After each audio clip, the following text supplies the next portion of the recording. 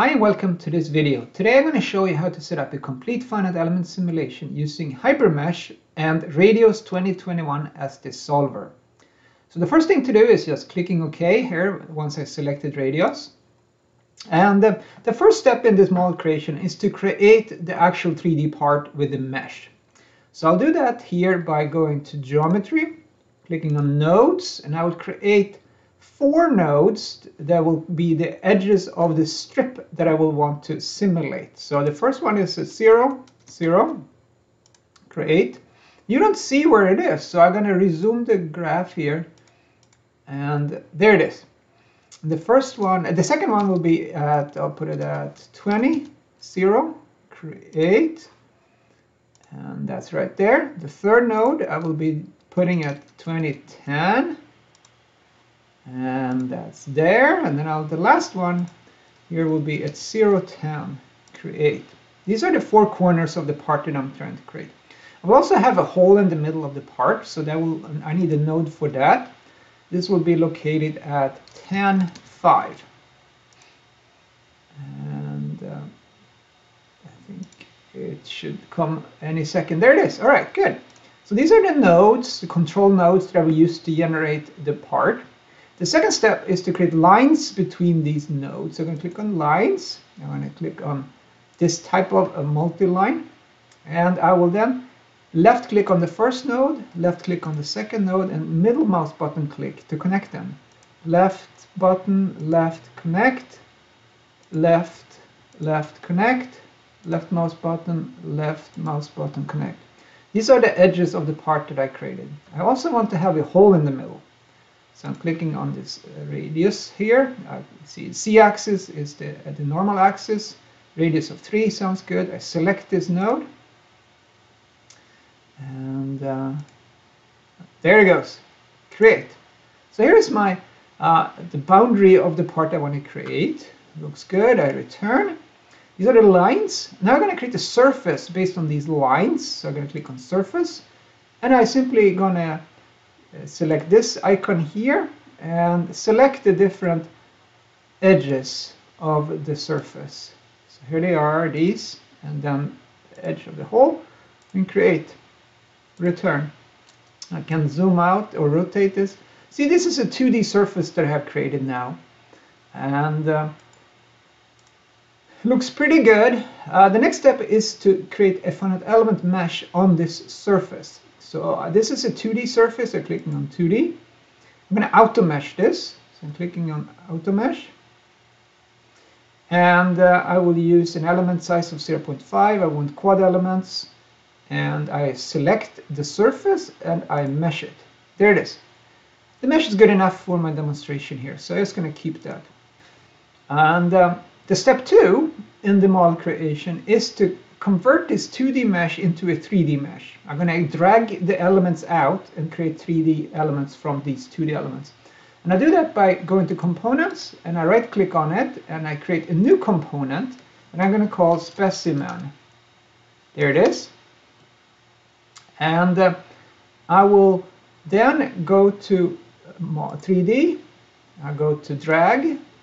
I'm going to drag these elements. Which elements? I need to specify which I want to drag. I'm going to drag all of them in the Z-axis, a distance of 0.5, and I want 2 elements in the drag direction. So I click OK, and I can return, and then I turn on shading to see this is what it look like now. So I created a 3D mesh from the 2D surface mesh that I had. And the next step is to remove the 2D mesh. We don't need the 2D elements. We're just going to use the 3D elements in this example. So I left click on this one. I right click on it. And I will delete it. And say yes. And the next thing here is to go to geometry, temporary nodes, which are these yellow dots, the 5 of them we created. So I'm going to clear those. We don't need those anymore. And I'm going to save this file. And here it is. We now have I created a 3-dimensional part that we will deform. The next thing I'll do is to create node sets for the left and the right sides. So to do that, I will right click here and I say create set. And my computer is trying to do it. Here it goes. I'm going to change the card image to be node set. Okay. I'm going to zoom in on the left side here. I'm going to click on which nodes I want this set to contain. So I said click on nodes, nodes. Then I'm going to click on one of the nodes in here. And then I click on nodes and I click all the nodes. I want to select all the nodes on that face that I have there. And there they are. Proceed. You can zoom out. And there's a little trick. If I go to this one and I press the Q key on the keyboard, it highlights that particular set, just to make sure we got it right. I want to rename this one, so I click on the left there, and then I go to set 1 and I call it left. I want to create a similar node set for the right. I control left mouse button to rotate. I control mouse wheel to zoom in. I go to left. I right click on the left and I duplicate it. I'm going to call this right. And I'm going to now select new nodes for this node set. So I left click on this. I say nodes. I click on the left arrow to delete the old selection. I click on one of the nodes in here. Nodes by face. Proceed. And then I can zoom out. And here we have it. Now we have a left and the right node set. The next step is to create boundary conditions on the left and the right sides. So to create a boundary condition, I will do the following. I go to View, Browser, HyperMesh, Solver. And we'll wait. There it goes. Now I'm in here. I can right click in here and create my boundary condition here. I'll select BCS, which is boundary condition. On the left, I call it. I have to specify what I want to do with these. I'm going to click on first the group. The set is left.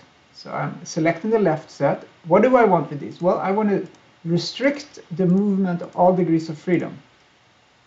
Done. So that's good. And I'm going to move the right-hand side here to the right. How do I do that? Well, I need to have a set. I have a set for it. But I need to also create a function that describes how much I want to move it at what speed. So the next step is actually to create a function. So I right click here, I create function, and the window popped up. It allows me to specify this functional form. I'm going to call it disp amplitude, displacement amplitude. At time 0, I want the displacement to be 0. At time 0.5, I want the displacement to be 0.5. And here's the, just a linear ramp, basically. I close that, and here's my function. Now, when I have my function defined, I can prescribe the displacement of the right side. So I'm going to right-click in here, create boundary conditions, impose displacement. Here it is. And once my computer is ready, we can call this move right. And we have to specify what node set we want this to act on. That's the right node set. We have to specify what function we want to use. I use the displacement amplitude function that we just defined. Here we go. Now we have prescribed the displacement of the right and the left sides. The next step is to define the material. So I'm going to go back to model. I'm going to add the material by right-clicking here, create material. And I'm going to call this, I'm going to call it LE for linear elastic. So here's our linear elastic material. I'll move this up a little bit. This is material ID 1, linear elastic. We need to specify what the density is. So this is, I'm going to give it a density of 1000 E-12. And then, once my computer wakes up, I'm going to make the Young's modulus to be by 10, Poisson's ratio 0.4. This is a material definition here. I'm also going to create a more advanced material model that I call, it's going to be from the PolyUMod library. So I'm going to go to materials, right click, create. I'm going to call this PolyUMod BB. So I'm going to create a PolyUMod Bergstrom-Boyce model. I select this one, and down here I'm going to change this from be an elastic to a user material model, which you get by saying mat unsupported. And then we need to specify our material parameters for this material model. And I can do that as follows. I open up M calibration.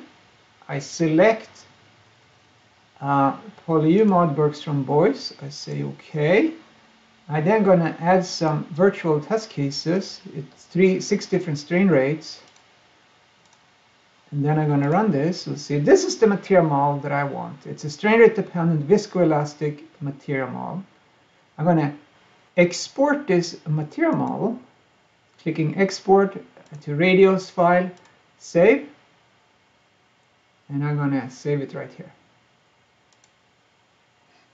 And let's open the file we just created.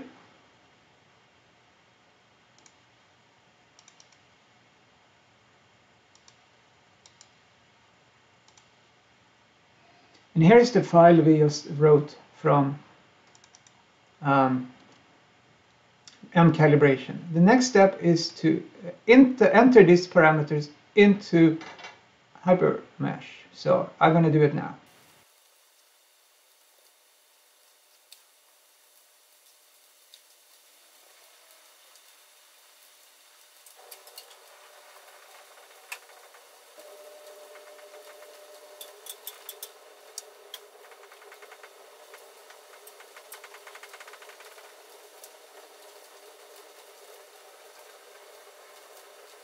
And that's all of the parameters that we need. I'm going to close this one. And that's our material model. The next thing I want to do is set up a property. I'm going to create a property here.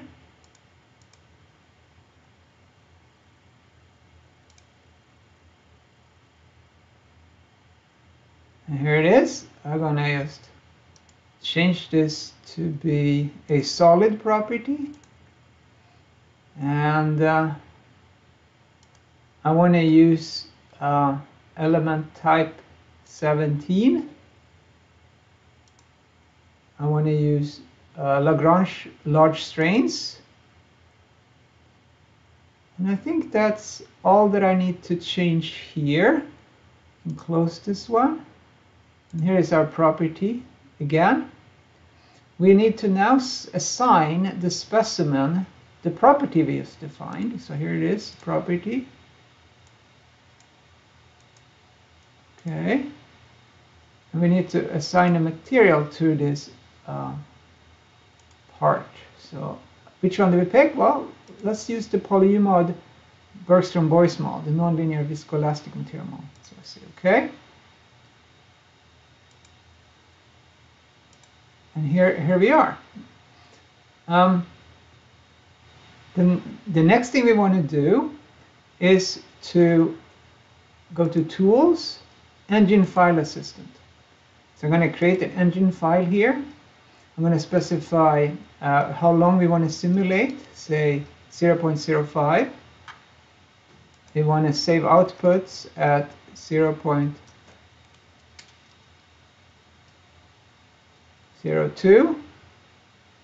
And we want a time history output of 0.01. That seems reasonable. So I'll save that. We can move this down. And I think I didn't do it right. I wanted to do also generate the default here. So we'll do it again. Here we go. Then I'm going to run the simulation by just clicking on the Radioss button down here. And I'm going to overwrite any old calculations. And I get another window popping up here. And we can see from this window that the simulation is now running. Okay, after a few minutes, the simulation has finished and we can look at the results. So I'm just going to click on the results button of the window. And this opens up another window. So let's wait for the window to load. I'm going to move this window over to my screen. And here it is. So we will now plot the results here. So I'll click on the icon here to plot stress. I'm going to plot von Mises stress. I want to have simple averaging of the stresses. I click apply. I'm going to move to the last frame of the simulation. So here, and then I'll add the mesh to this. So this is what the results look like at the end. We'll see that we have the traditional stress concentrations at these locations around the hole. And we can use this software to plot whatever results we're interested in. So this is how you set up a simulation using HyperMesh and run it using Radioss. And hope you found this video helpful. Thank you.